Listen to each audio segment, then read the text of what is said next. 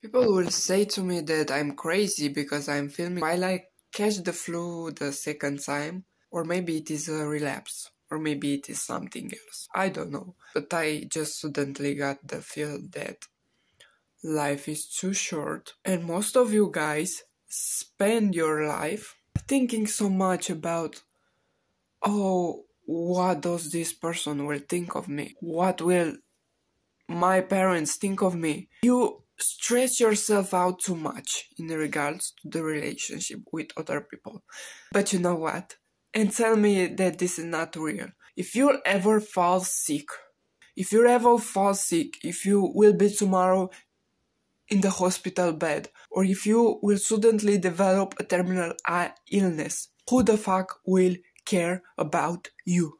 And don't say this in a rude way. I say this in a way to help you wake up to the fact that some people are just a-holes, and you can't just be a people pleaser forever. You can't, even if you're not a people pleaser, sometimes people will overstep your boundaries in any ways. Especially if you are an empath. You overextend yourself too much for people. I mean, if you clicked on this video, you overextend yourself too much. And if you will die tomorrow, no one will care. Except me, if I will ever hear, like, gosh, one of the people that watch me, or one of the people that ever interacted with me died, and things like that, because I cared even when an acquaintance committed suicide, even if I've met her just once, and it was just like, hello, like, it was almost nothing, and I felt so bad about her death, and I still feel. I won't get into that too much, but the point of this video is for you to just reflect upon all your relationships in your life. Doesn't matter if they're family members, if you've been friends with them for 5-7 years, doesn't matter if you've been partners or whatever. If someone has been toxic to you just once, chances are they will do it again. And chances are you will forgive them again because you're a good person. That's what nice people do. I used to do that so many times in my life. And I still feel like I'm overextending myself for family members, especially my mother. I still feel that whatever I do, it will never be enough. So I choose to do things just for myself. It's not like I got on the other side of the spectrum, because empathy and narcissism are on a spectrum. And I didn't get on the other side of the spectrum. I just moved to the middle, because the middle is the best.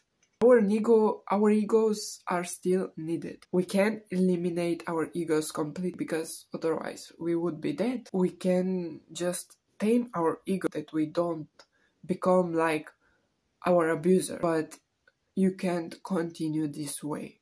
This is your sign to choose yourself and choose your dreams.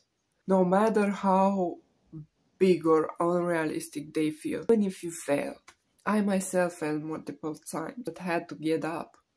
And sometimes, the plan may not be really good. You may need to fail in order to twist some things to your plan. You need to have a blueprint of how you will achieve your dream, like a whole strategy, such as the strategy that I have, for example, for my faceless motion graphics account, which is also for affiliate marketing and stuff like that. Like, I have a whole marketing blueprint that I created myself after I gained so much information. And for my mental health as well, after being 7 years on this healing journey, because I suffer from complex post-traumatic stress disorder. I also struggle with moderate OCD, which sometimes I think is just a normal reaction to medical gaslighting and shit like that. But there will always be some pathologizing. So I've created my own blueprint of what works for my healing journey, and I still have things to explore. But for me, for example, I know that somatic therapy works. CBT therapy won't do shit.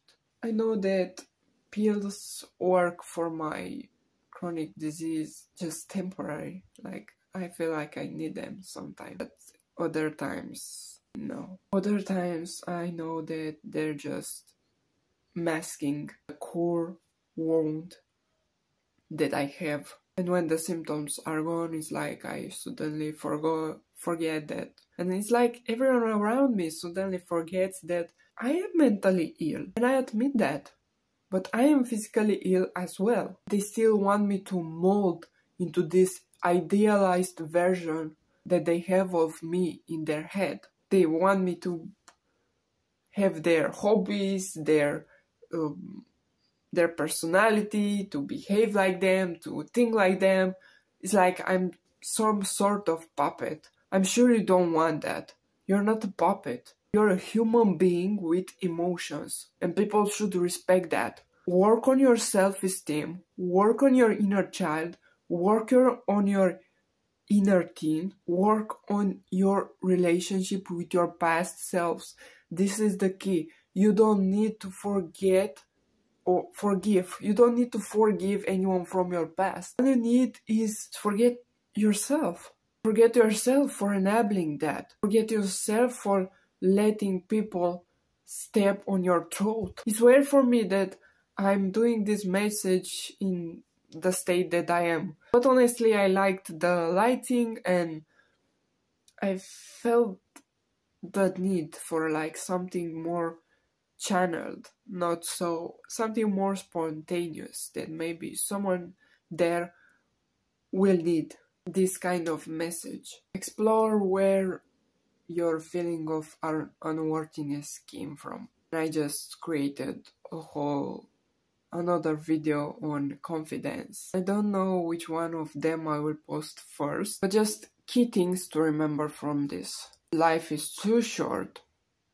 If something happens to you, no one will care. Or there will be some people that will care, but they will suddenly realize like, oh, I didn't appreciate them when they were alive. Just as it happens in general, because people are so invalidating and they're so quick to let others down while they are already down, and they're so quick to just hurt you. And another thing to remember from this video is that no matter how much you overextend for others, for a lot of people, and I say a lot because it's for sure, you'll never be enough. But you have to be enough for yourself. You have to be enough for that inner child who cried itself to sleep, for that inner teen who self-harmed, or whatever